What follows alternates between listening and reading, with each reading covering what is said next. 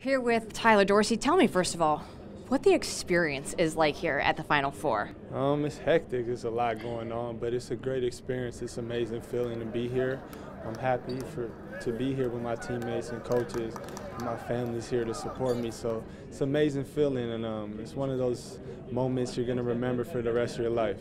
And the Final Four brings out some big names, and that Kobe Bryant was able to go and talk to you guys in the locker room. What advice did he give you? Just how he views the game and the aspect of how much film and little details he pays attention to. He's a freak mind about it.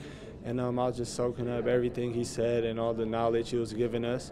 And it was great meeting the guy, and he's a legend. So anytime you get to meet a person like that, you just want to sit there and listen to whatever he has to say. How big is this experience, from the stadium itself to all the media that you have to do, everything that's around the Final Four? How big is this?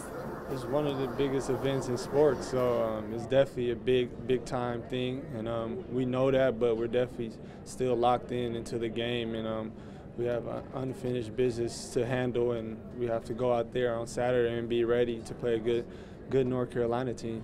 Best of luck. Thanks for your time. Thank you.